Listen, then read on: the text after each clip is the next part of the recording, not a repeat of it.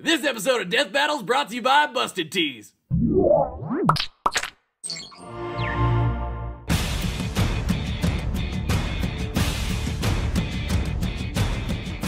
Today, two experts of destruction and masters of terrain will fight to the bitter end. White Bomber, the Bomberman, and Taiza Hori, aka Dig Dug. He's Wiz and I'm Boomstick. And it's our job to analyze their weapons, armor, and skills to find out who would win a death battle.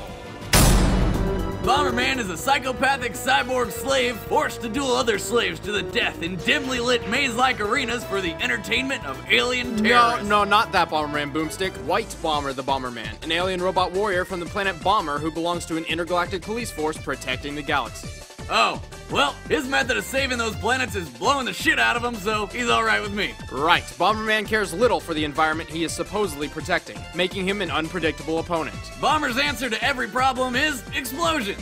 Got a locked door? Blow it up. Behind on taxes? Blow them up. Have a naggy wife? Blow her ass up too. His arsenal consists of bombs, and more bombs, which usually take about 2 or 3 seconds to detonate. And while the explosions start off small, they can be upgraded to destroy an entire acre all at once. Plus, he can charge a bomb up to over 4 times its size for maximum destruction. While blasting his way through planet after planet, Bomberman finds numerous power-ups buried beneath the earth. Bomb Up gives him extra bombs, Accelerator increases his running speed, Armor gives him temporary immunity, the Explosion Expander gives his bombs a power boost, and Bomb Kick and Power Glove let him kick and throw bombs at his own leisure. And when he picks up super bombs, you know he means business. I'm talking T2 Judgment Day business. Bomberman can also hatch and tame wild Ruies, kangaroo-like creatures which give White Bomber a distinct advantage in battle. Each Rui has a different ability, though generally they're very fast, have incredibly good jumping skills, can step over bombs, and sacrifice themselves for Bomberman if need be. Kinda like Yoshi's. Which brings up Bomberman's weakness, his own weapons.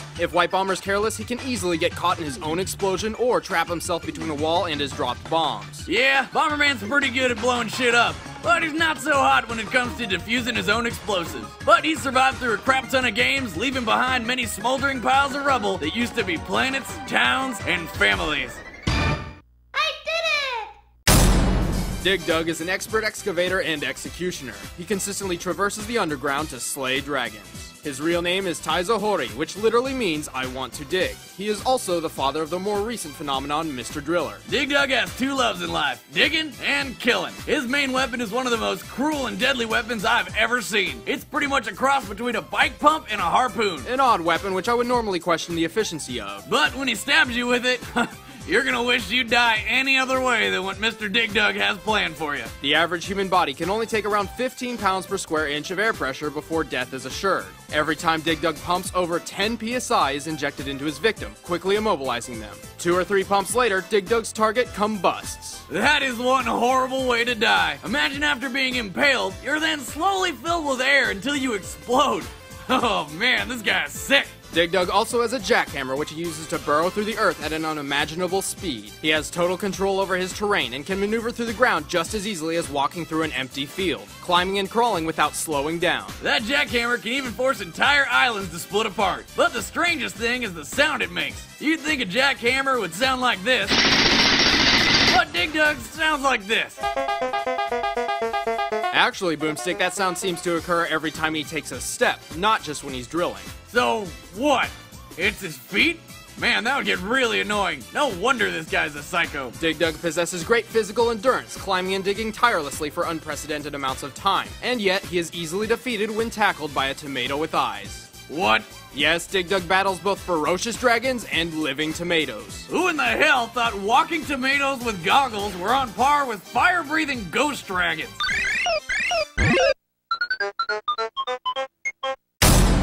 Alright, the combatants are set. Let's end this debate once and for all. But first, I spilled some coffee on my Space Dinosaur t-shirt, and I need to get another, but where? Why, at Busted Tees, of course. With Busted Tees, it doesn't matter if you're into video games, movies, science fiction, or just wrapping your torso with something weird, Busted Tees literally has you covered. Hey Wiz, check it out! Somebody made a shirt of that one time I punched that shark in the face.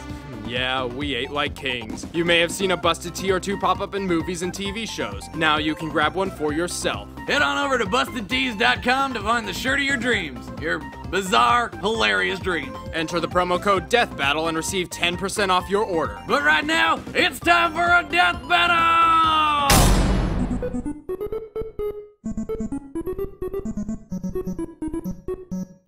Fight!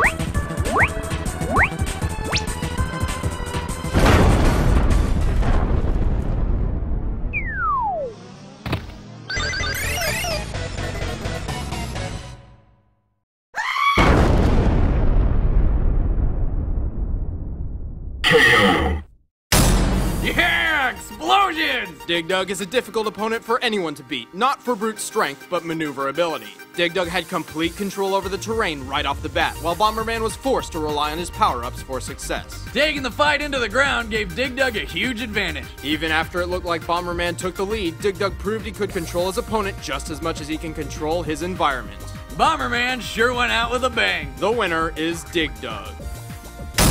Next time on Death Battle. I am Shadow, the ultimate life form.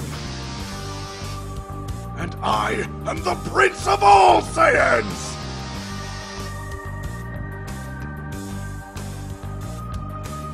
Got an idea for a death battle? If you're a subscriber, leave your suggestion in the comments below. And be sure to like and favorite the video to help support the show. Thanks for watching.